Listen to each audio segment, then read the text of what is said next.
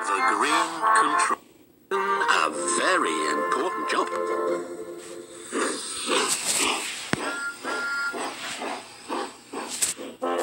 The green controller. It was a quiet day. The engines were sleeping at Tidmouth Sheds. Percy was all alone up. Suddenly, Sir Topham Hatt arrived here in his car. Percy was very surprised to see Lady Hatt. Sir Topham is sick, he announced grandly. He has lost his voice. Percy was worried, and he would find it soon. He peeped up. Sir Topham would give me a list of jobs. Lady Hatt continued. Listen very carefully. Gordon is to collect coaches at China from NAFTA to take them to Blenheim docks. He must pull the coaches very slowly. Slow coaches, Percy. James is to shunt trucks in the coal yard. He must be as busy as a bee. Busy bee, Percy carefully. And Connor is to take visitors from Mayfair to the Goddess Castle. He must go as fast as Gordon's Express. Gordon's Express, Percy. You're in charge now, Percy, said Lady Hatt. And she left. Just when Thomas woke up. I'm the controller for the day, Percy proudly. Do you need any help? Thomas asked his friend. Controllers don't need help, wheezed Percy. And off he chuffed. Percy found Gordon first. Sir Topham Hatt has lost his voice, Percy, so I'm controller until he finds it. Gordon was surprised. Percy tried hard to remember what Lady Hatt says. You must pull very slow coaches, he peeped proudly. Oh, the dignity, puffed Gordon. Percy had a lot to do, and he has lots to remember. Next, Percy found James at the washroom. James, you must be a busy bee, Peep. James gasped. Do you mean I have to be painted yellow and black? He whistled weakly. Yes, James, Percy said sternly. But why? Snorted James. Percy tried to peep boomingly. Because I'm controller.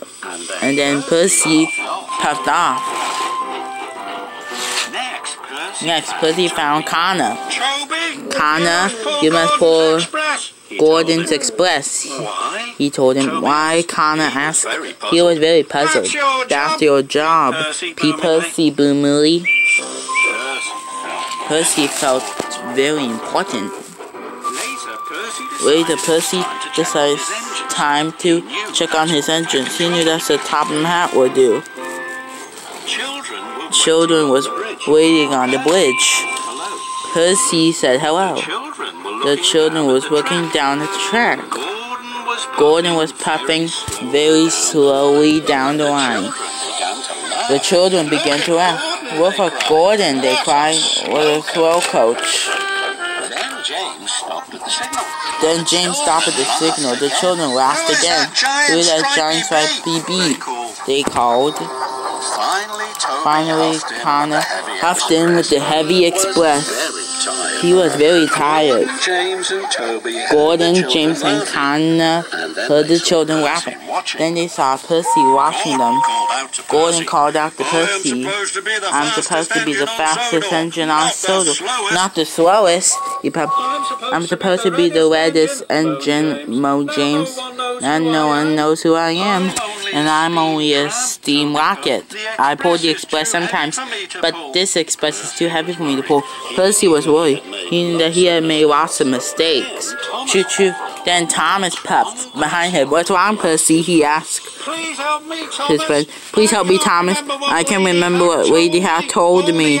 All the engines are doing the wrong jobs. Thomas thought for a moment. You must go back over your tracks, he said.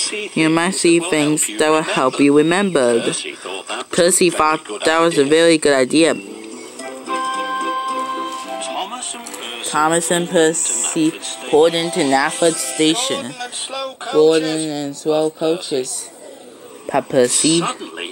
Suddenly, Percy saw a crate of china waiting on the platform. That's it, Percy cried. Gordon is to take the china to blend them down. He must pull his coaches very slowly. Percy and Thomas popped into the coal mine. James must be a busy bee, Percy said firmly. But there were lots of grumbling trucks waiting to be judged. That's it. James just sent lots of trucks, so he must be as busy as a bee. Finally, Percy and Thomas arrived at Mayfleet Station. Connor might pull Gordon's Express, he said. Suddenly, Percy saw a group of visitors waiting on the platform. That's it, Percy cried. Harder to take the visitors to the Scottish castle. You have to go as fast as Gordon's Express. Well done, Thomas puffed happily. By the end of the day, all of the engines were doing the right jobs. That evening, Sir Topham Hatt came to the sheds. You have done very well, Percy, he boomed. I'm very pleased. And I'm very pleased you found your voice, Percy peeped happily. Sir Topham Hatt smiled. But I don't never lose it again, Percy added.